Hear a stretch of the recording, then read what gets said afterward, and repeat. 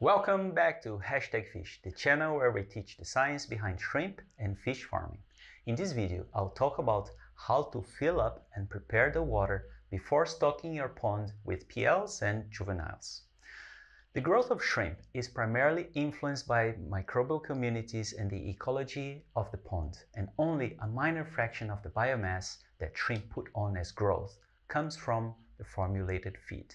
I have to stress the importance of natural feeding to farm shrimp. Let's have a look at these facts.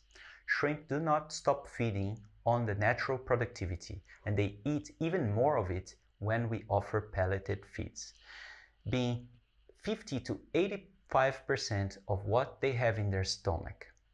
We also know that about 50 to 75% of the carbon shrimp incorporate in their flesh comes from this natural productivity and not the feed.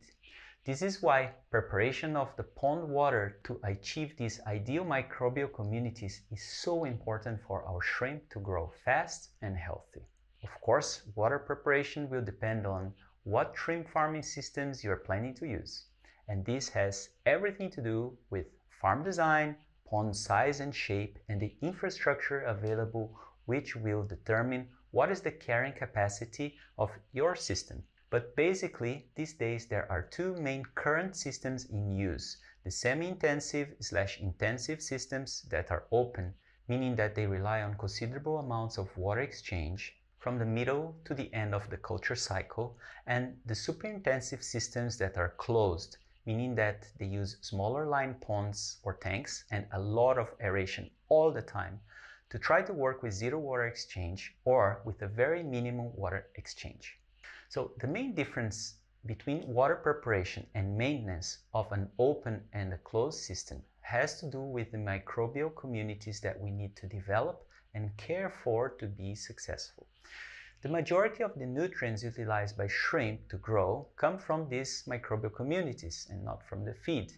But of course, good quality formulated diet is very important for the shrimp to grow well and healthy.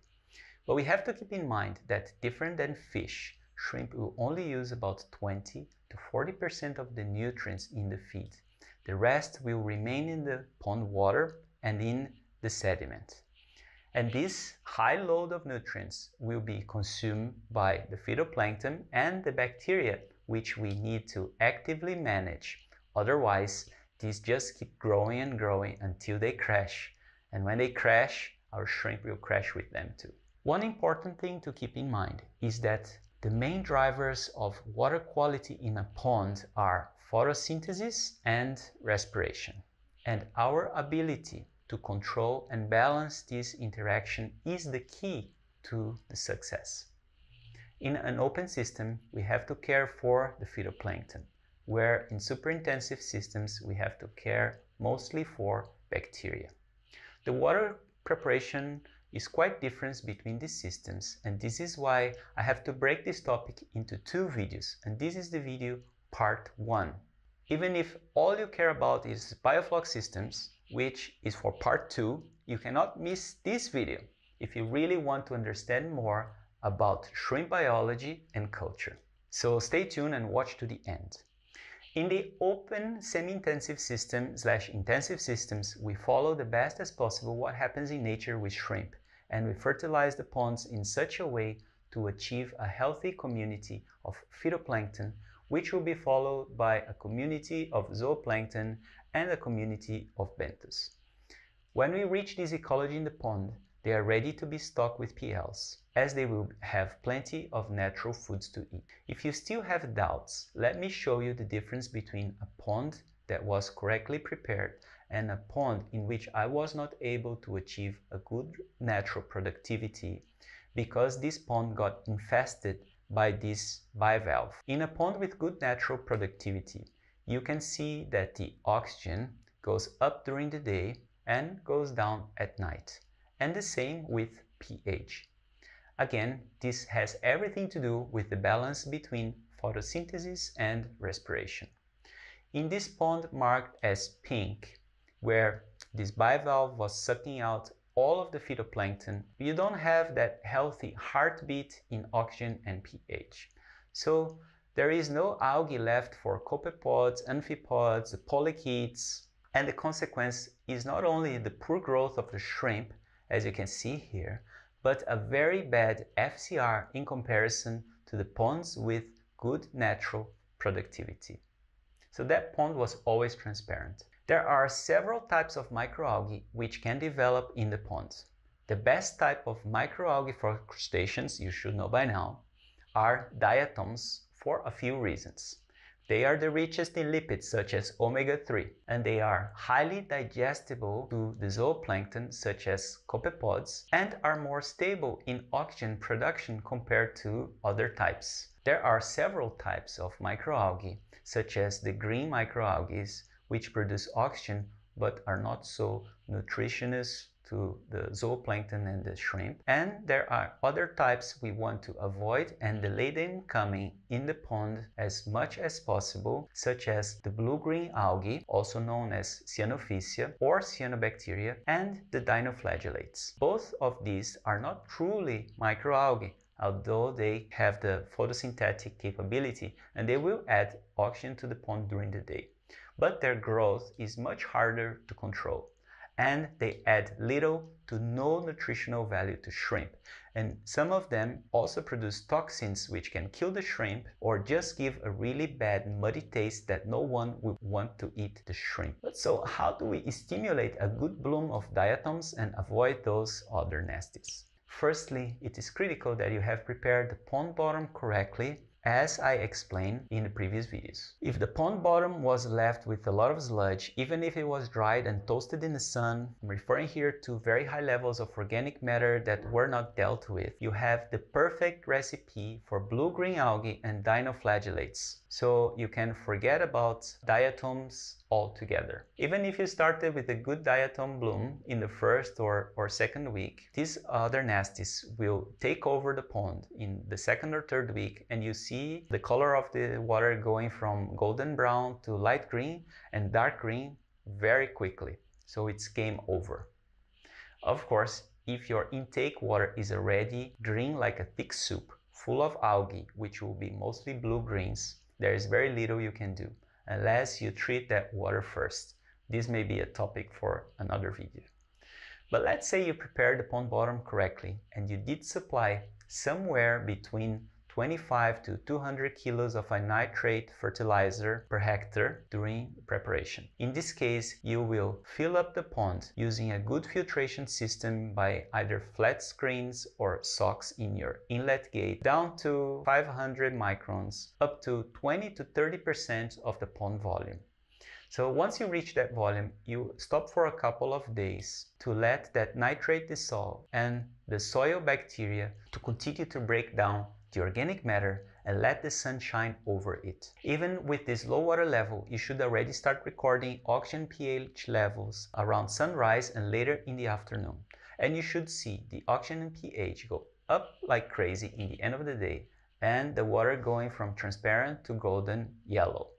This means you have already reached a good inoculum of algae and you can continue to fill up the pond to about 50 to 65%. Once you reach that level, you will come very early in the morning, preferably of what will be a bright sunny day, and you will fertilize the pond in a very particular way. You will dissolve about 25 kilos per hectare of nitrate fertilizer in a bin. You should get into a kayak or a small boat. Come on, it's fun. And you will spread that dissolved nitrate around the whole surface of the pond like if you were a priest sprinkling holy water in the crowd. This method just works and you get an amazing diatom bloom over the next 3 days. Besides the oxygen and pH measurements early in the morning and late afternoon, you should also keep monitoring your Secchi disk readings between 10 a.m. and 2 p.m., so when the sun is at peak. You should strive to have a transparency around 45 to 55 cm in the beginning of the culture cycle. Once you reach this transparency, you can fill up the pond to about 80% of the volume. From here on, you can follow the Secchi disk. It will be your best friend. If the transparency grows greater than 55 cm a couple of days after you reach that level, apply more dissolved nitrate over the pond surface early in the morning, but you should now use much less, around 10 to 20 kilos of dissolved nitrate per hectare at a time.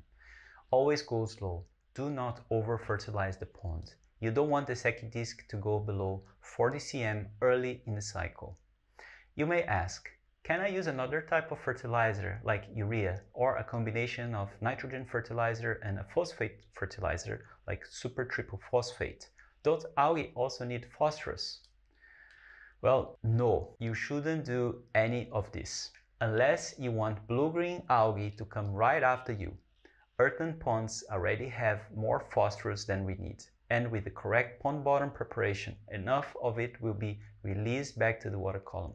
So do yourself a favor and forget anything you read or someone told you about, expert books. Some of them recommend to fertilize the pond with phosphate fertilizers until we reach a secchi disc of 25 cm. These guys, which I respect a lot, they may have never managed a shrimp farm themselves. Doing this is a recipe for disaster. When I was a newbie, I fell into that trap. I followed the books, and I hope that you don't. How about molasses, rice bran, manure? Should I use any of this? Isn't the carbon-nitrogen ratio so important for the water for shrimp farming? Well, if you are operating an open system primarily based on phytoplankton management, your ponds are not lined, and you don't have crazy amounts of paddle wheel aerators or blowers in your ponds or tanks. You don't need and you don't want to use any of these in your ponds. Just follow the pond bottom preparation method as mentioned in the previous video, and just use nitrate fertilizer as recommended here, and you go for gold. If you're still thinking that there are other cheap alternatives than sodium nitrate, you're right, but please don't shoot yourself in the foot. If you calculate what is the percentual cost of these nitrates here to the overall cost of production, once you add in all the costs of feed, labor, electricity, etc., you will find out that it is an insignificant percentage of the overall costs. You really cannot compare it with anything else when you take into account the benefits of having a powerful oxidizer in the ponds such as a nitrate and extended bloom of diatom and zooplankton over the culture cycle, which will give your shrimp the best zooplankton quality they can get and a successful crop, and use less feed, which is the most expensive thing in the pond. Okay, understood. How about preparing the water for the super intensive system? What about the biofloc systems? Well, this is the topic for our next video, so stay tuned. Thank you a lot, subscribe to #fish, and see you in the next video.